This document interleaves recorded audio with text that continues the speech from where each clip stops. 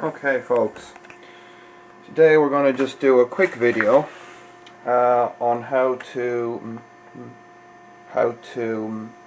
measure inductance of a coil if we don't happen to have a suitable LCR meter.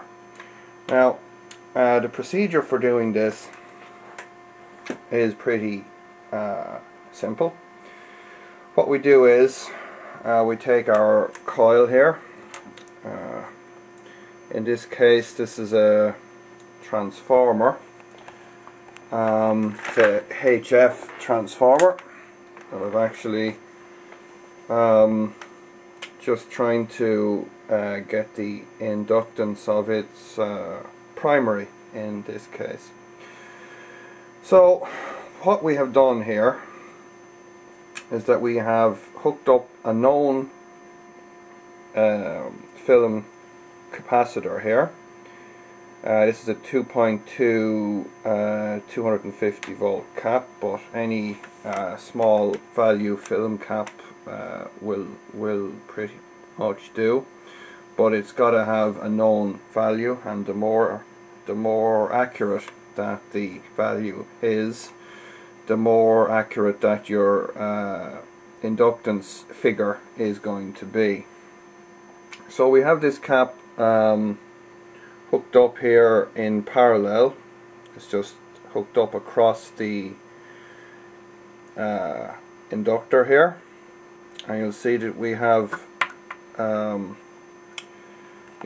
have a oscilloscope hooked up across the inductor here as well.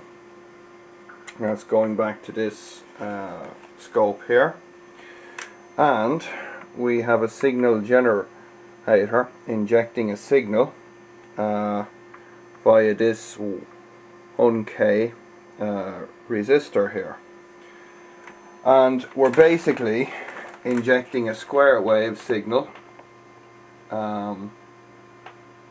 into what is essentially a tank circuit.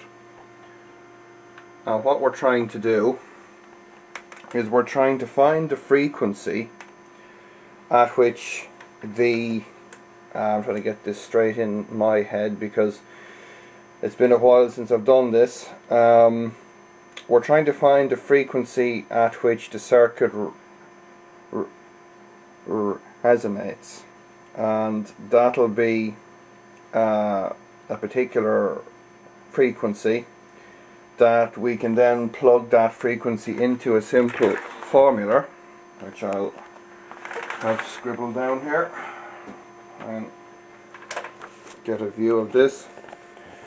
There's a simple formula here that lets us calculate inductance L if we have capacitance C, frequency F, and 2 pi, which is a constant, and from that we get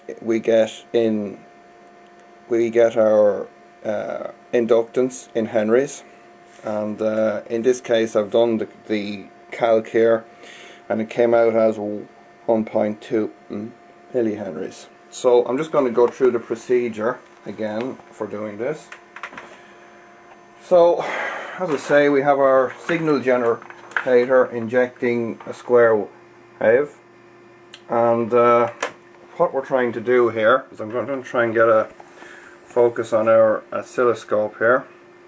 What I'm going to be doing is I'm going to be twisting the frequency sweep here, and we're going to be observing what happens. So I'm going to start to sweep. As we can see, amplitude is low at the minute because the majority of the voltage is dropping across the resistor here. So we're trying to pick up the amplitude peak.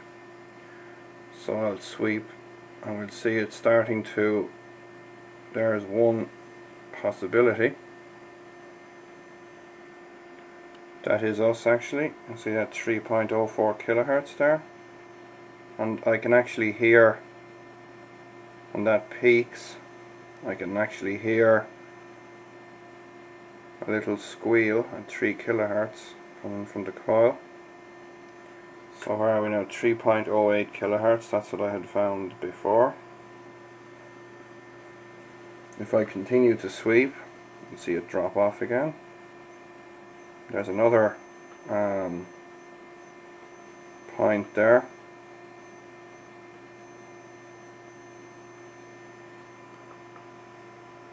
It's 3.08 kilohertz.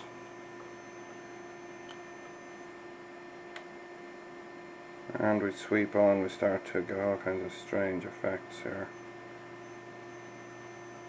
Again, pretty much at 3.12, we're getting 4.8 volts. I'm trying to get the highest peak at 5.24 volts there, peak to peak, around 3.08 kilohertz, which is what I had found before. So this frequency here is then the frequency that we plug into the formula, and we have, as I say, a known capacitance here, and it's simply a case then of plugging these figures in with a calculator. So I'll probably embarrass myself and try to do that here. So okay, here we go.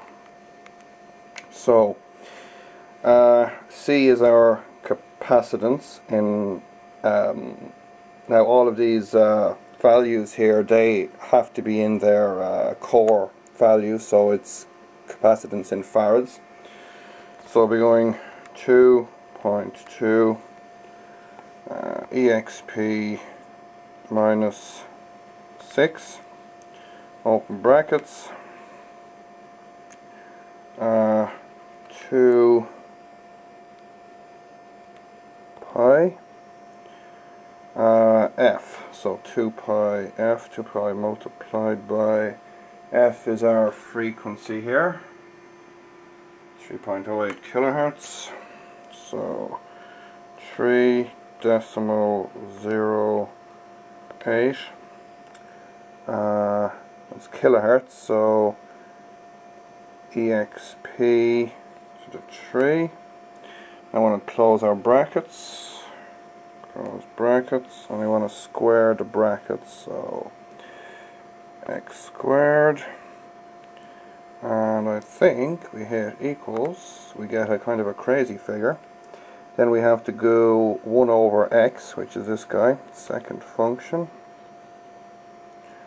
1 over x, answer over 1 equals, so our inductance comes out at 0.0012 so forth henries, and to get it in millihenries just multiply by 1000 equals 1.213 millihenries, which sounds about right for a coil of that size. If I had gotten a kind of a crazy figure like 200 henries, I'd know that I was off by quite a bit. So that's it. Just a simple demo here of how to calculate an unknown inductance if you don't happen to have a suitable LCR meter or something similar to that. Now, pretty much any oscilloscope will do for this. It's just kind of handy to have this one because it gives a frequency and a peak to peak there. It can be set up so it makes finding the resonance point that much easier. Okay folks, that's it for now.